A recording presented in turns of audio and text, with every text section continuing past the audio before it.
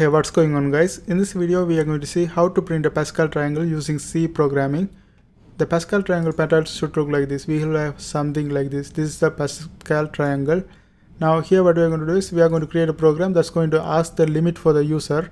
The user is going to decide how many for Pascal triangle for what limit. Okay, based on that we are going to get a print like this. Now let's go ahead and create this one.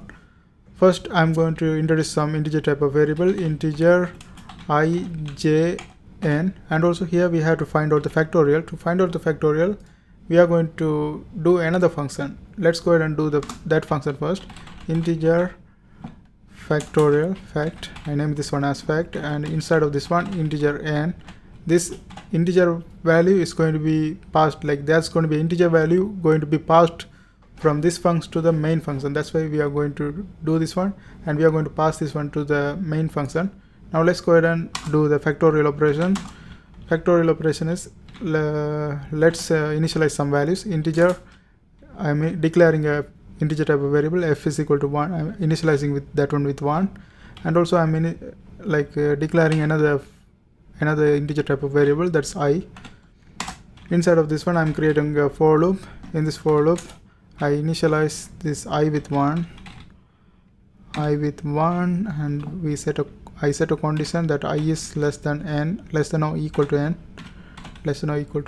then I plus plus, and then we put the factorial equation, factorial f is equivalent to f times I.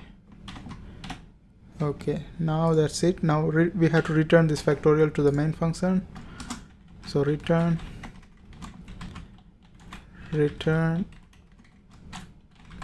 f.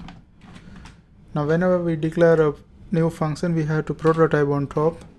Let's go ahead and do the prototyping. To do the prototyping, just copy paste it before the main function and get rid of this one and put a semicolon right here. Okay, now we have done the prototyping.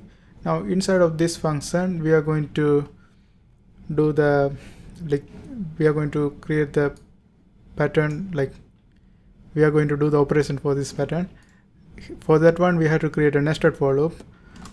First one we have to ask the input from the user, so we have to give a prompt to the user first. In that prompt we are going to ask the user to enter the limit, and the user is going to input a value. I'm going to get the input we have to use a scanf statement, scanf, and the user is going to enter a number. Since this is an integer type of variable we have to put a %d, and whatever the value user entering we are going to store that one in n, ampersand n. Okay, now let's go ahead and create the first for loop. This is the outer loop. I initialize this one with 0, and then I set a condition I is less than or equal to n, and I do the increment by 1 for this one. And inside of this one we are going to create another for loop. That's why we call this one nested for loop, because we have a for loop inside a for loop. And then in this nested for loop we will initialize j with 0, and the first one is for the space. And if you look at the pattern here, the space is decreasing by row. Okay, so when we do the condition, what we are going to do is we say j is less than or equal to n minus I. N minus I is going to do the decrement by row, decrement of space by row, and also we have to do the increment of j plus plus, and to print out the space we have to put a printf statement. In this one we are going to leave a space like this. And the next thing is for the numbers. For numbers we create another for loop, and then we initialize j with 0, and then we set a condition j is less than or equal to I, and then we do the increment of j by 1 each time, j plus plus. And then inside of this for loop we are going to give a printf statement, printf since this integer type of variable, we are going to print numbers, so we have to put a %d for that, and then the numbers are going to come from factorial, like factorial. This is the, we are calling the factorial function, factorial I, and then factorial I bracket factorial j multiplied factorial j multiplication, then factorial I minus j, factorial I minus j, and that's the equation. Now it should work properly. Let's go ahead and run this one.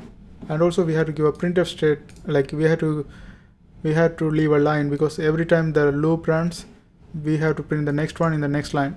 So we have to put a new line, we have to put a printf statement and put a new line in that, \n for new line, and that's it. Let's go ahead and run this one. Okay, there is something wrong. Okay guys, I just found out the mistake. The one mistake was I put a plus right here. I had to put equal, and another mistake is I didn't divide this one. I had to put a division here. Now when I execute, and also I cannot use this program, like I'm using JDoodle, it doesn't work because here we have to get the input from the user, so I had to use another online compiler. Let's go to online GDP.